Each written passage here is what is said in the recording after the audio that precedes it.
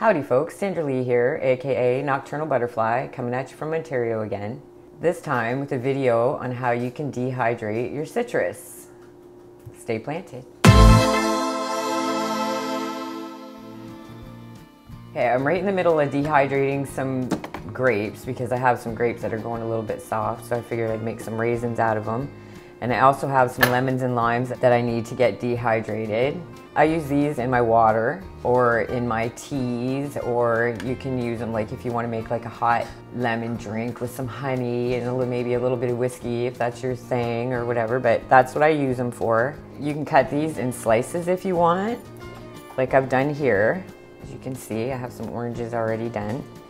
Or you can cut them into little pieces like I'm gonna do right now, because I have a special little, let me find it here, sorry for my squeaky cupboards. I have a special little container here that you can put little pieces of fruit in or whatever you want to put in there, and then put your water in, right? Okay, so I'll show you what I do.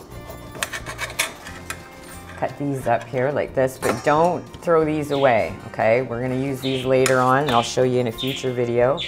What you wanna do is you wanna get yourself a baggie or a container that's freezable and stick them in there, and then stick them in your freezer, okay? All right, back to the lime here. Cut it, watch your fingers. Do as I say, not as I do. You can cut them as thick or as thin as you want, it all depends. This is the perfect size for me here, okay?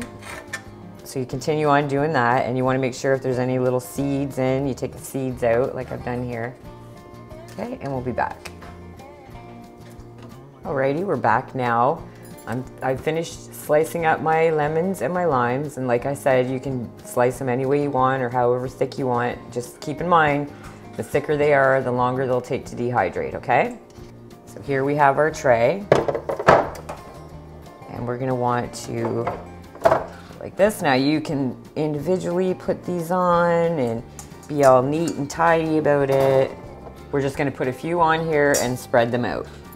All right, maybe I'll take a few off. Yeah, we'll do like 3 layers, I think I'll do it. All right, now you wanna do this for each layer, and if you see any that have the seeds still at seed, ooh, I caught one with a seed in it, so get that seed out.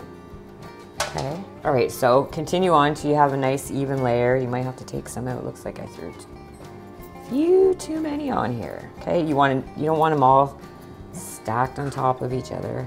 Doesn't matter if they're touching a little bit, they will shrink and separate. Okay, now I only ended up using 2 trays, which is really good. So I'm gonna spread out a little bit here. Now I'm going to put my lid off here of my dehydrator. My grapes that are gonna be raisins. Now I'm gonna stack these on the bottom here. Obviously my grapes are gonna take a lot longer than my lemons, so they're gonna go on the top here, closest to the heater and the fan. Then we put our lid on, like so. Always check around all the way around, make sure everything's nice and in place. There's no trays that are sticking out because you want to keep all that hot air in. Get it to your 135, plug her in. It's like the oranges, this will take probably about 12 hours, so we'll be back when they're done. All right, we're back, and it's been about 10 hours. And let me take a look. You see, they've obviously gotten a little bit darker. They're nice and dry. I'll bang it on the counter so you can hear it.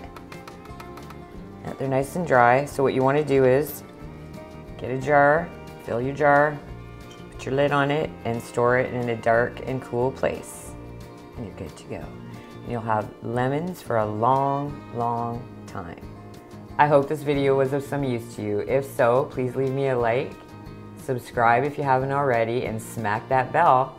As always, please take good care of yourself out there, and much love.